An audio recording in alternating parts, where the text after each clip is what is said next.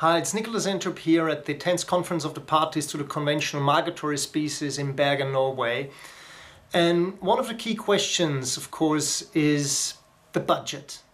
The question of how much funds will be provided by the 116 parties to the Convention to initiatives to protect migratory species, birds, marine and terrestrial, around the world.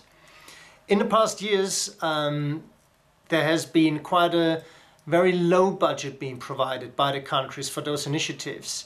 135,000 euro per year were granted on a mandatory base to be available.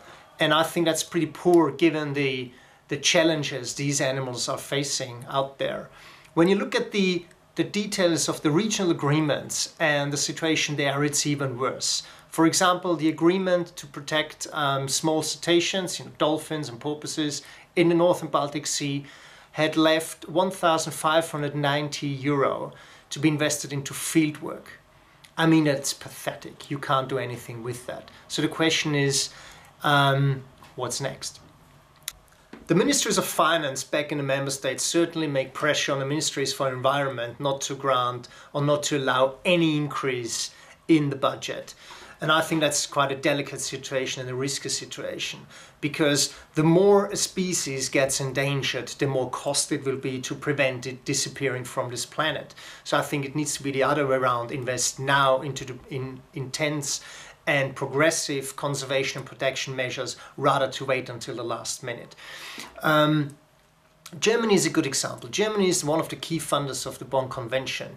But when you look at taxpayers' money employed in other areas in the country linked to animals and wildlife, you question, is that really logic what is done?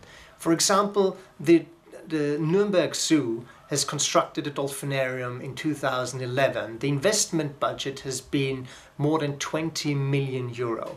And part of that money was granted by the County of Bavaria with taxpayers' money to provide a guarantee for those funds.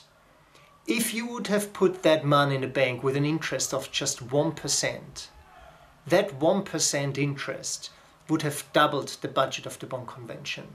So I think it's not about an increase in the pressure on countries, it's about a more intelligent usage of funds.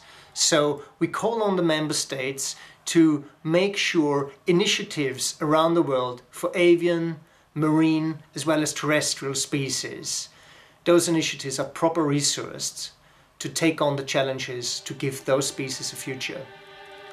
Cheers.